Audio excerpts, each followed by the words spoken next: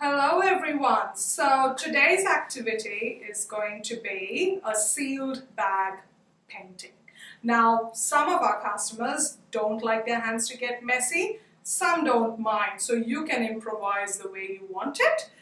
Sealed bag painting, basically you need a sealed bag, you need paints, and then you can figure out if you need some earbuds or Q-tips or cotton buds, and maybe some forks or spoons that have got designs on it so that you can spread it around. Once you've done the sealed bag painting, you have an option to either stick it onto the window, because the sunlight is going to make it look beautiful. Yeah, it's going to look like a glass painting, and just you can put some nice masking tape around it so it stays.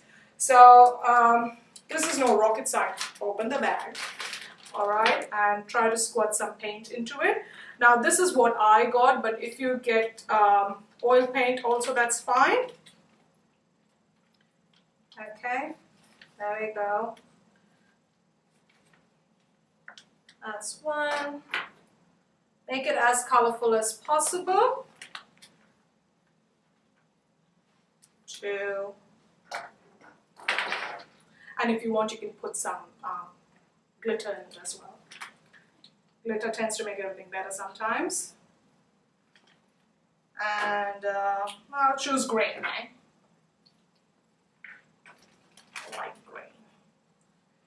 Oopsie, and I just busted it. Too much pressure. Alright, so next one, what we're going to do is we're going to put some sparkles into it.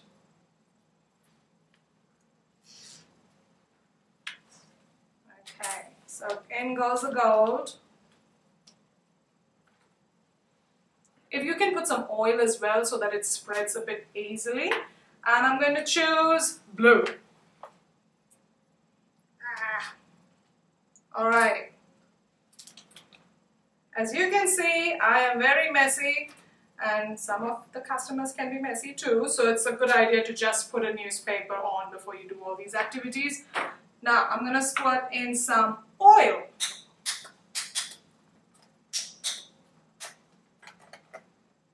Okay, here we go.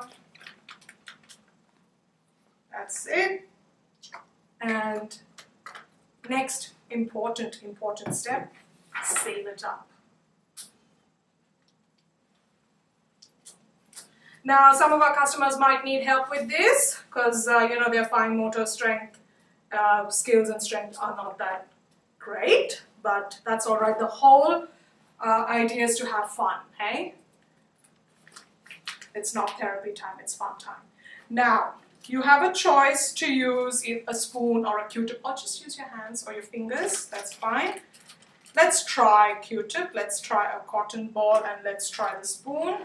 Meanwhile, I'll try to make it look a bit neat. Okay, let's go. I'm going to use my finger first. Whoa, look at that. I like that. What do you think, guys? Alright, spread it along. Now, as you can see, I've used very little paint, but you have an option to fill it up, not to the point that it's going to overflow, but you know what I mean. And this is what I found in my kitchen. Just make a few zigzag lines over there. Spread it around as much as you can. And I've seen some children use these Q-tips, and it's good when you have more paint in it. And as you can see, you can make designs on this. So it's very little paint inside, but you have an option to put in more paint. And after you're done with this,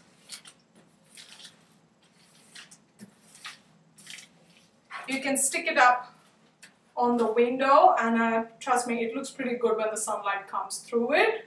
And some of our customers love visual sensory input, so they might enjoy this. And that's it from me. Thank you.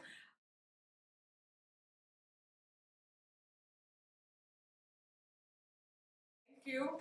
Also, stay tuned to Boredom Busters, and if you have any suggestions, please email them to ideas@northcotinnovation.com.au.